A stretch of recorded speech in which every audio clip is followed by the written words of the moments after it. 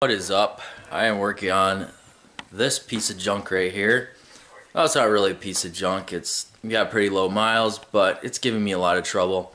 I've been trying to get it to pass inspection for the last couple of months, and it's got something wrong with the monitors not resetting and not ready for the inspection. So I've been trying to troubleshoot it here for a while.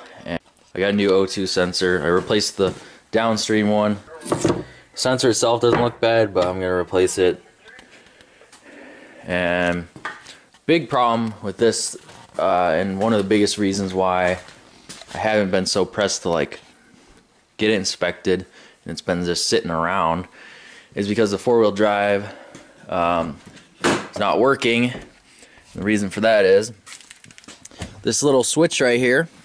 This is a vacuum switch. It's got 4 lines. One vacuum line comes from the engine, and it's got the 3 other ones. And this broke off, so you can see what it looks like brand new right there. It's got this metal sleeve that it goes into.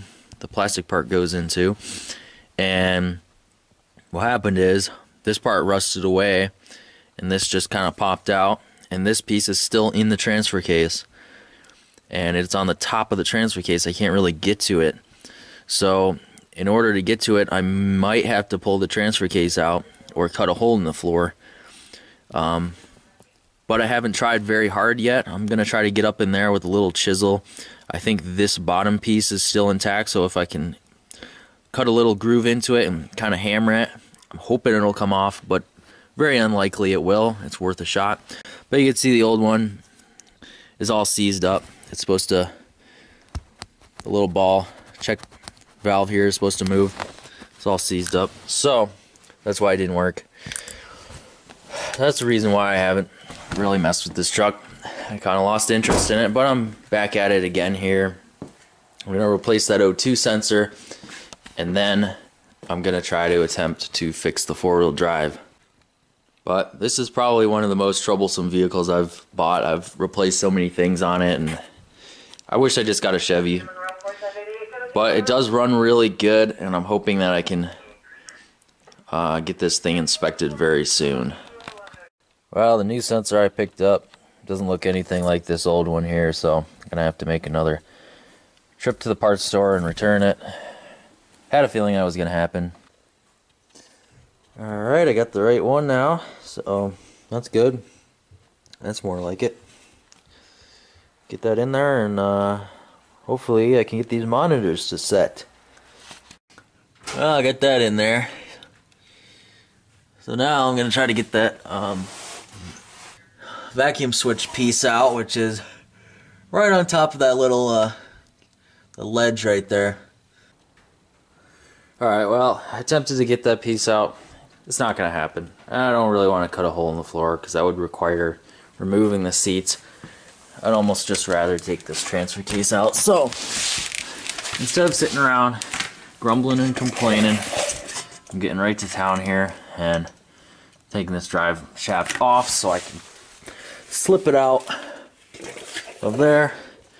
I already got the dust or the whatever it is, the skid plate thing off. That is right directly under it. And then I gotta pop the 4 bolts off on the front drive shaft, companion flange, and then I think there's like 6 bolts that hold the transfer case to the transmission. Alright guys, I got the transfer case out. And it's like 12 degrees in here, so I'm freezing to death. Alright guys, there it is, and there is the broken part of the sensor right there. So I tried to get a chisel and got a little nick in there, but that thing is rusted in there really good. So I'm going to spray it down with oil. And there's also a drain vent right there, or not a drain vent, like an air vent thing. I got to get that out too. So I'm going to spray it down with some oil. Just about ready to put this transfer case back in.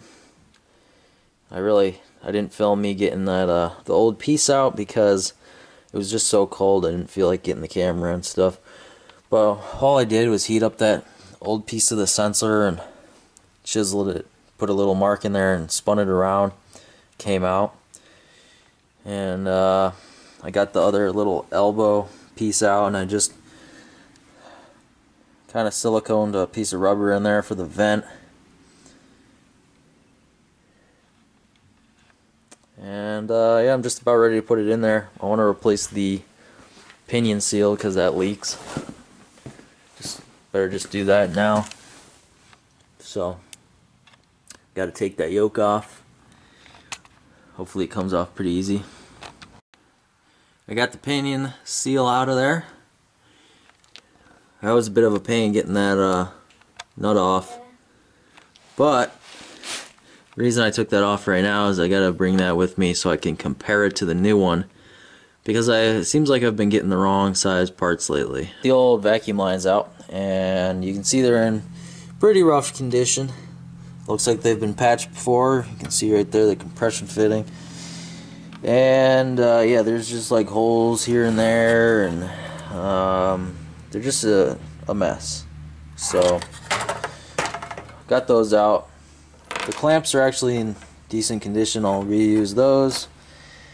But yeah, I'm going to be replacing all that with this copper line.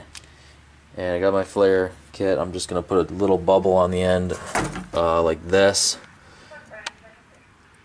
so that the vacuum, the rubber vacuum elbows can pop on there. And I got my handy little tubing cutter that I got from a flea market at a car show. This thing's real old. And then after that, I'm gonna get that thing back up in there.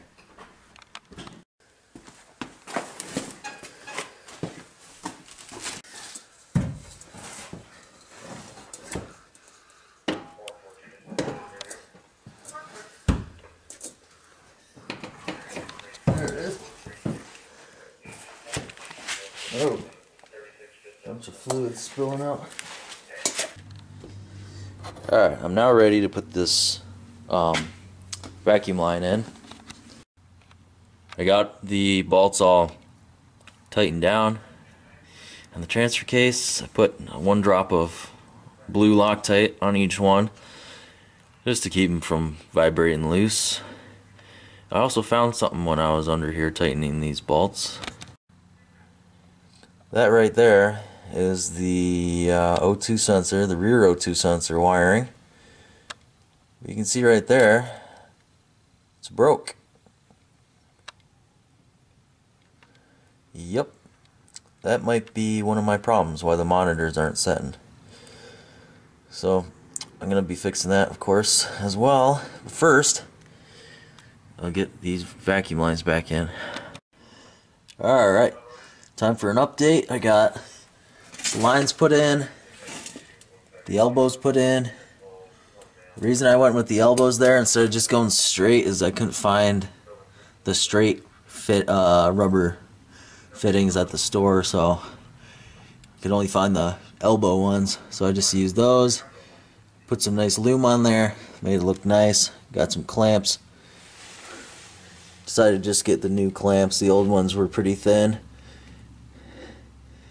And the other side is buttoned up. Got some lume on it. And more elbows. But that's alright. Won't really make a difference. Alright, I got it all wrapped up. Fixed the O2 sensor wired. And I'm ready to start this thing up. And hopefully the 4-wheel drive works.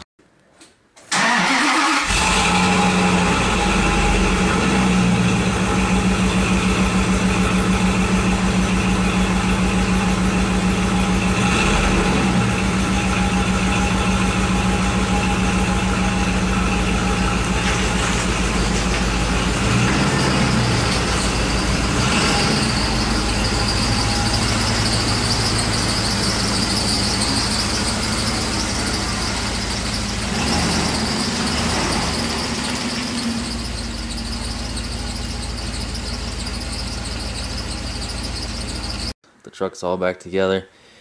Four-wheel drive works beautifully. Shifts nice and smooth. So that's great. Now I just hope I can get it to pass inspection. Gotta drive it a little bit to set the monitors, but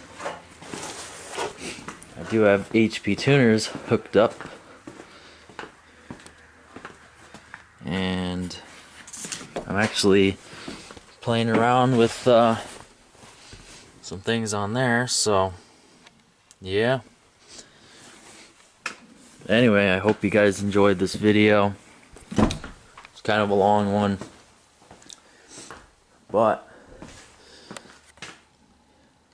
I had to take a small break from this truck. I was getting frustrated, but now that I got the four-wheel drive working again, gives me a little more motivation to work on it. So I'm sure you'll see more videos of this truck in the future, but until then, have a good one.